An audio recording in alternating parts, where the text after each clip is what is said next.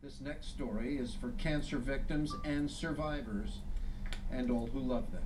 Fox Chase Cancer Center hosted a special guest today who brought smiles to the faces of dozens of patients. Lisa Thomas-Laurie is here with that story tonight. And that special guest was Charlie Lustman, Jim, singer, songwriter, and cancer survivor who has taken his musical hope campaign around the world. Today he brought it to the Fox Chase Cancer Center. One day you are in control. This year, Charlie Lustman has taken his message of hope and survival to cancer centers in Barcelona, Copenhagen, and 28 U.S. cities. It's his first visit to Philadelphia. It's funny what a lot of pain can give.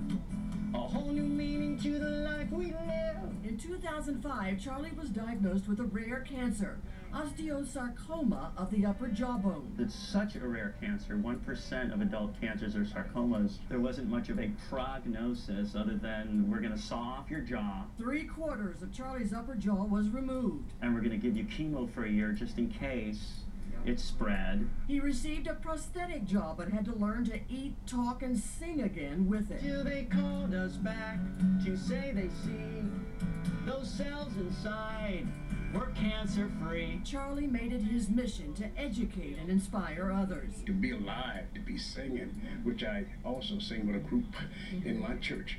And it's great. He wrote a pop opera about his experience and decided, I'm going to give it a Hollywood ending, which means I survive and go out there and do something really special. And so he has, reminding cancer patients everywhere. It's mind, body, and spirit. So the mind and the spirit, 2/3 of the formula of life, is really up to you. Oh baby, can't you see I'm not to blame? It's chemo brain. It made me feel so good.